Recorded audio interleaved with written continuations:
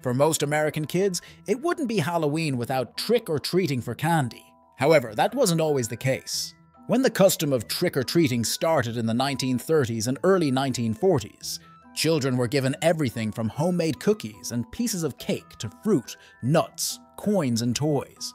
In the 1950s, candy manufacturers began to get in on the act and promote their products for Halloween.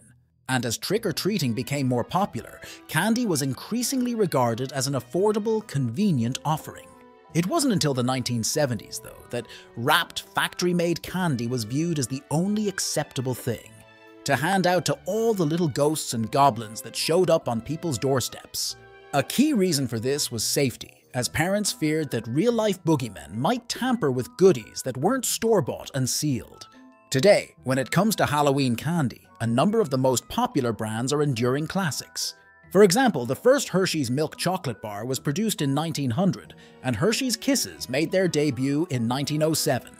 Company founder Milton Hershey was a pioneer in the mass production of milk chocolate, and turned what previously had been a luxury item for the well-to-do into something affordable for average Americans. In the early 1900s, he also built an entire town, Hershey, Pennsylvania, around his chocolate factory.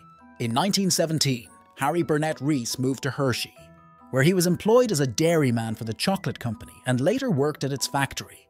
Inspired by Milton Hershey's success, Reese, who eventually had 16 children, began making candies in his basement.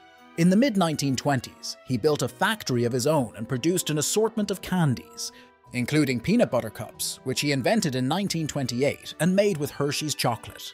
During World War II, a shortage of ingredients led Reese to pull the plug on his other candies and focus on his most popular product, peanut butter cups. In 1963, Hershey acquired the H.B. Reese Candy Company. In 1923, a struggling Minnesota-born candy maker, Frank Mars, launched the Milky Way bar, which became a bestseller. In 1930, he introduced the Snickers bar, reportedly named for his favorite horse, followed in 1932 by the Three Musketeers bar. Frank's son Forrest eventually joined the company, only to leave after a falling out with his father. Forrest Mars relocated to England, where he created the Mars bar in the early 1930s. In 1941, he launched M&Amp. Miss Mars anticipated that World War II would produce a cocoa shortage, so he partnered with Bruce Murray, son of a Hershey executive, in order to have access to a sufficient supply of ingredients. The candy's name stands for Mars and Murray. Another crowd-pleasing Halloween candy, the Kit Kat bar, was first sold in England in 1935 as a Rowntree's Chocolate Crisp, and in 1937 was rechristened the Kit Kat Chocolate Crisp. The name is said to be derived from a London literary and political group, the Kit Kat Club, established in the late 17th century. The group's moniker is thought to be an abbreviation of the name of the man who owned the shop where the group originally gathered.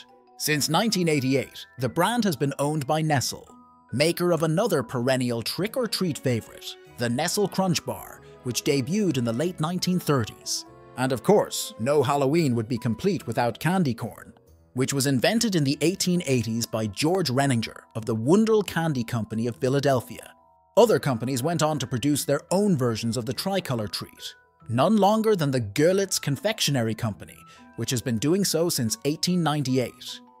Do you like Halloween candies? Are you trick-or-treat fan? Share your thoughts in the comments section. If you liked the video, make sure to subscribe for more. Goodbye, everyone.